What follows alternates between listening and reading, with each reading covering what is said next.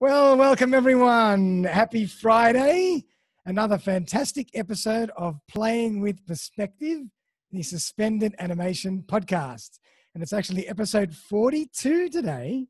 And I have a lovely lady by the name of Maria Vamvouklis. And the topic of today is how to shift your thinking to pave the way for a new perspective and future results. So I am fascinated to get into this content with Maria. But before we do, I thought I'd just give everybody a quick intro into who Maria is.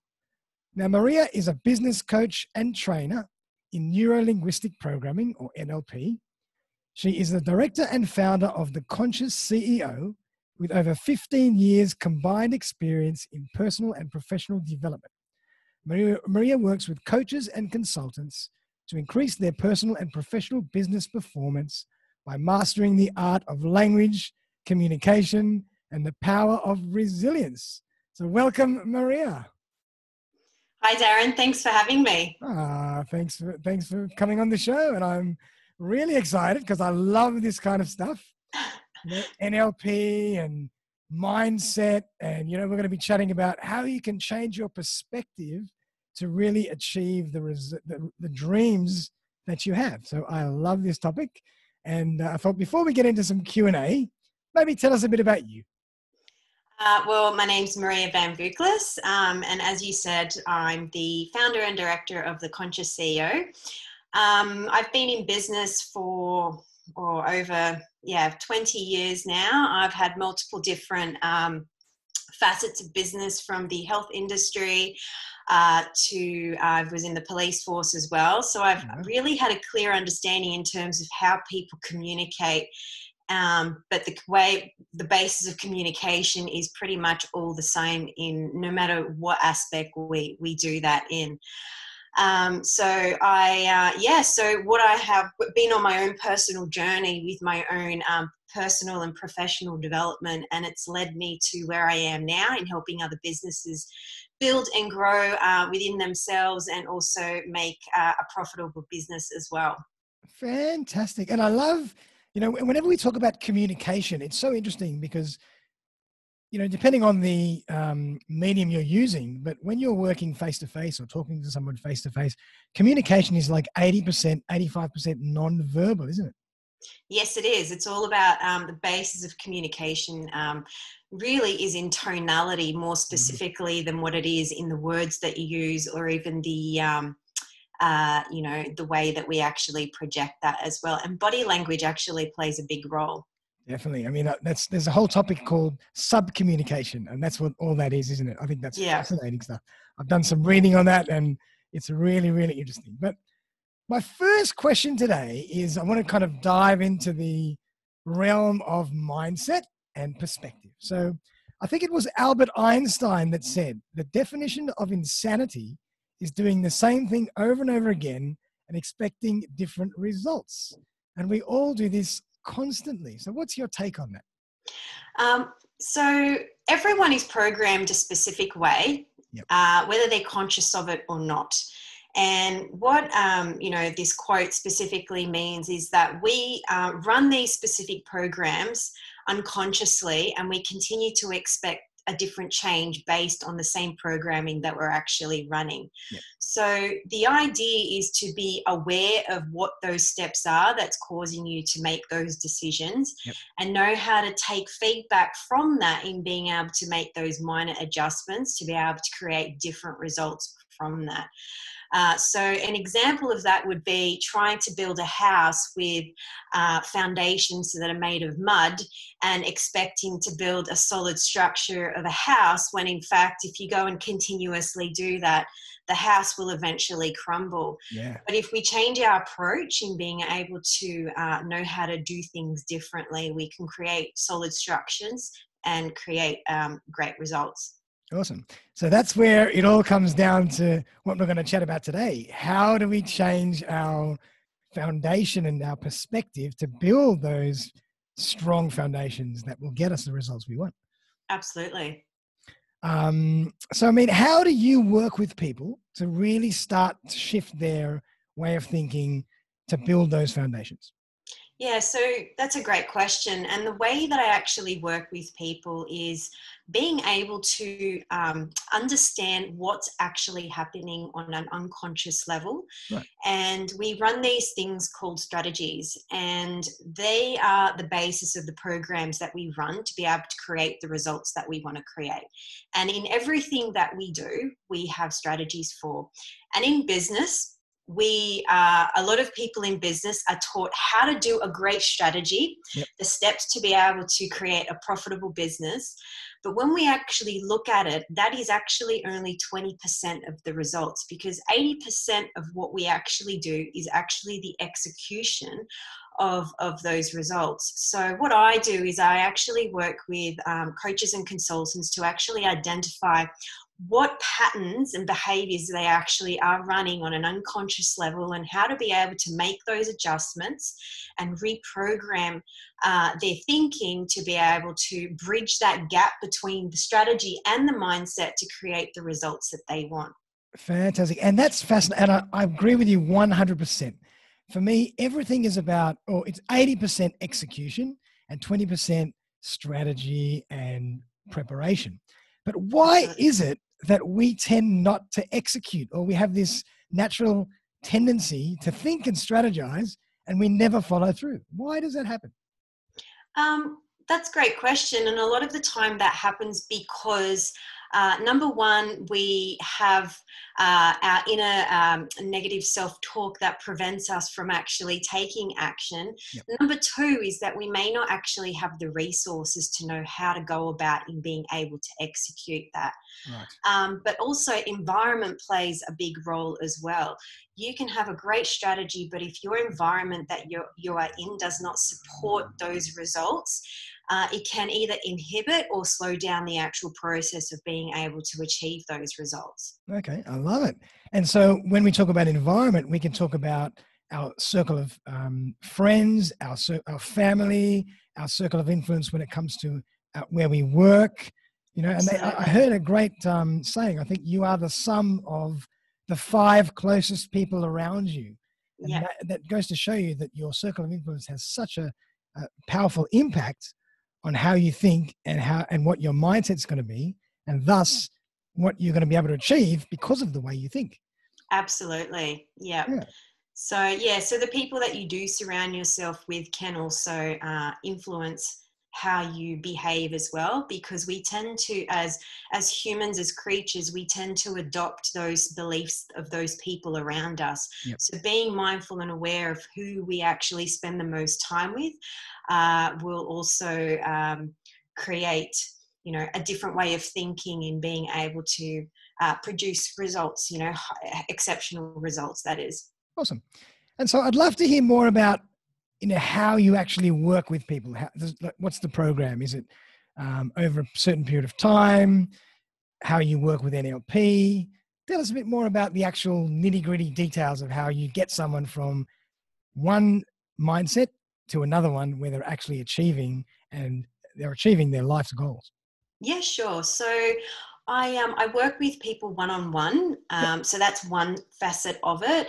And what we do is we go back and we uncover through a detailed personal history what are their beliefs are, what are their negative emotions that they may be carrying that's preventing them from making strategic decisions from a critical place. Yep. And also what are their values, because values also determines the result of the decisions that you make of what's most important to you. So we uncover those, and then we clear out all the redundant or unresourceful strategies and emotions that are inhibiting that person to be able to increase their performance, and then install new behaviors and belief systems to be able to increase that, realign their values so they end up as a congruent person in what they want to achieve. And then create a solid goal and strategy plan to be able to go out and take action on what they do. So that's one aspect with the one-on-one coaching. Perfect. And then I do certification programs specifically in neuro-linguistic programming, timeline therapy, and hypnosis. Oh, wow. Yeah, so I work with people mainly in teams of business owners with their management and also high-level CEOs Great. specifically. What this does, it gives clarity around what their sales system is, also how they manage their team to create more cohesiveness, but also improving their negotiation skills throughout, business as well. Fantastic. So you do a lot of workshops as well, corporate workshops. Absolutely. Do you train managers on how to best work with their people? And it follows through that way. Yes, yes. Wow. And now I'd love to hear more about NLP, because NLP has been something that it's been around for quite a while now, and I've heard a lot about it. But is NLP the be all and end all when it comes to this, or is it just one part of the process? You mentioned hypnotherapy. I mean, obviously you might combine hypnotherapy with NLP, with other things. So I'd love to learn more about, how you actually gauge and read people with NLP and what you do with hypnosis. Yeah, sure. Great question. So NLP has been around for some time. It's Yeah. been around since the 70s, and it was created by a guy called Richard Bandler and John Grindler, and they were actually, not to bore you with too much history, but one of them was a physicist and the other one was a computer programmer, and they came together and they found out that you can actually shift people's behaviors and thinking by actually reprogramming their mind. And to break this down, NLP is all about neuro, which is all about the nervous system and how we actually store all our emotions and thinking, and how we actually behave is stored in the nervous system. And then linguistics is all about language. So a big part of the results that we go out and achieve is how we actually communicate, not only with others, but with ourselves. And we communicate based on our five senses. However, the one biggest point of communication is our self-talk, which most people are unaware of. Wow. And it was actually this guy that did a study, Penfold, and he actually studied how many times we actually have thoughts within our own mind. And he calculated in this study that it was about 80,000 thoughts in one day that we think within ourselves. Wow, that's incredible. So it's a large amount, and most of the time people are really unconscious and unaware of what they're actually saying to themselves. So by knowing how to master the linguistics and language with ourselves, allows us to be able to reprogram. So that's the programming part of NLP. Gotcha. To be able to change what's in the neurology to create new resourceful strategies. So NLP is all about excellence and creating excellence. We don't fix people. We take people and how to be able to get them to a higher, more performing place from where they are already. Amazing. And so it's almost like you're helping them become aware of themselves and their inner dialogue, so they can actually start to change that and get different results. Absolutely. And once they do that, they're able to know how to communicate with others effectively as well. So, so NLP is all about shifting and changing the way that you think about things in order to change the result and the action that you're actually wanting to have. Gotcha. And does it come second nature to someone like you that's been doing it a long time, or do you have to actively study me? Because I always think when I talk to somebody that's, a practitioner in NLP, that are you reading me right now, or do you have to actually take a step to think and analyze? How does that work? Look, so it does take time. Anything that you want to learn does take time to be able to master. Repetition is the master of being able to know it, without having to think about it. So for someone such as myself that's been studying it for many years, and I'm a trainer, so that takes extensive amounts of study to be able to do that. And I'm at the moment in a master trainer program, which is the next level from that, to be able to, continue my learning. And a lot of the people that come to me at the practitioner level, which is the basis level, they say to me, "Oh, Maria, how do I actually do this on the whim?" And I'm like, you've got to keep practicing, and that's how you actually just get better at what you do. Okay. So there's a lot of things that we use to be able to read people, and it's, eye patterning, it's sensory acuity, which is like the coloring of the face, but also the language that they're using. It gives you an idea how the person is actually wanting to communicate, how they are communicating, how they like to be communicated, the tonality, the tempo. There's many different things.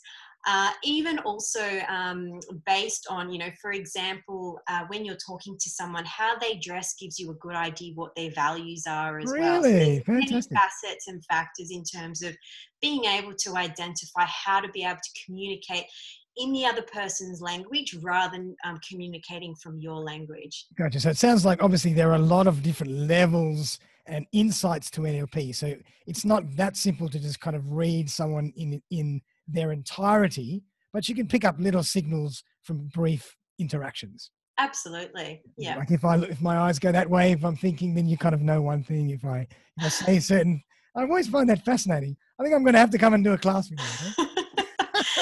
Okay? Now, I'd love to hear more about maybe a case study or an example, or maybe a series of examples where you might have really made a difference to someone or a group of people's lives with what you do. And obviously be, keeping confidentiality, but maybe tell us a bit about, how you've done something that's, and the outcome. And I'd love to hear that.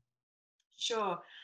So I had a lady come to me, and she's a natural health practitioner, and she came to me in wanting to improve her profitability in her business. She wanted cash flow. Right. And she was a person that was fantastic in terms of implementing strategy, knew what to do, execute, but always was hit up against things like lack of productivity, overwhelm, getting caught up in the detail all the time, had limiting beliefs around money specifically. She could sell, but it was that the money wasn't actually coming in consistently. Right. So the one thing that we identified was that she had the strategy in place. She knew exactly who she was working with. She was a well-established business already, had 2 clinics going.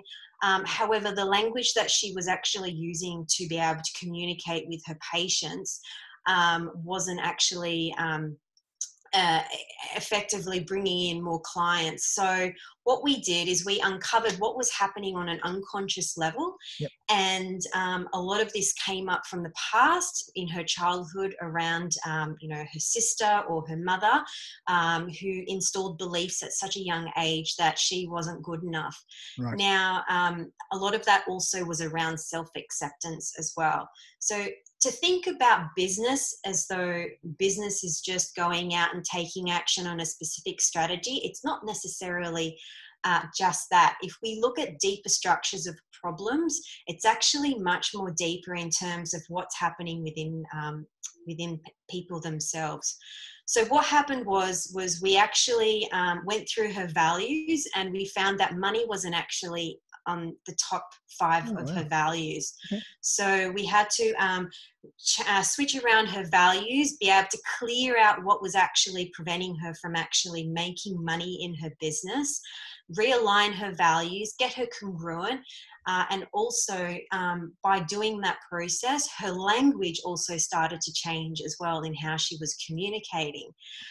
So we will be able to do that. After a period of about 6 months, she increased her profits by 20% by just doing that.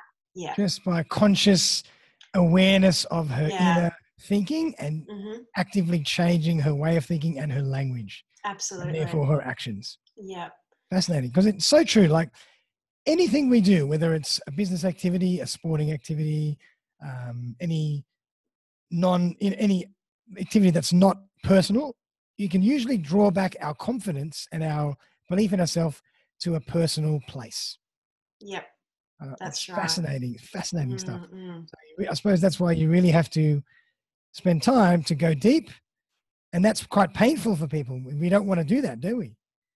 No, that's correct, because it's easier to be ignorant, to keep your head in the sand, than to actually deal with what's going on. Yeah. And so obviously when you work with people over, everybody has a different situation. So you'll be working with people over different time frames. Some people, you'll achieve results much faster than others. Is that right? Absolutely. Yeah, absolutely. And to give you another example on that, right, I ran a training for a financial service company. They were financial advisors and they were all men. Okay. And people in finance are really great at detail, but not really great at seeing the bigger picture. So communication is quite transactional. And I was talking to one of the managers, and he was actually the accountant for the firm. And he was saying, he came back to me and he said, "Oh, Maria, you know, with what I learned through the whole NLP course, I'm so glad I learned it, because with what's happening now, I would have been in a heap of mess." Yeah. That was his specific words. So it just goes to show that being able to learn these tools and techniques, it creates flexibility in your thinking to know how to be adaptive in different situations. So I always have this saying, the person with the most flexibility has the greatest results in their behavior. So I love that. I suppose that, how has NLP and, you know, your level of NLP helped you in this period we're in now? It would have, if I didn't know what I had known now, I probably would have been quite stressed out, quite reactive, and making decisions not strategically. Right. And what NLP does, it allows you to see situations without having the emotional attachment, to be able to critically think about things, and also to run a decision-making strategy that will enable you to be able to create results rather than being reactive in what's just happening now. So it allows you to be in control of your state. So that's what it has allowed me to do, to be able to be empowered rather than disempowered by what's happening around at the moment.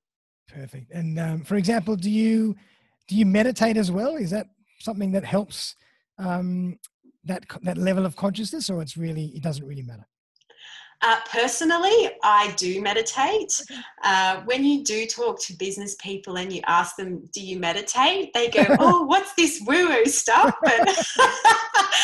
But it does have plenty of benefits. You know, another form of that is, you know, self-hypnosis as well.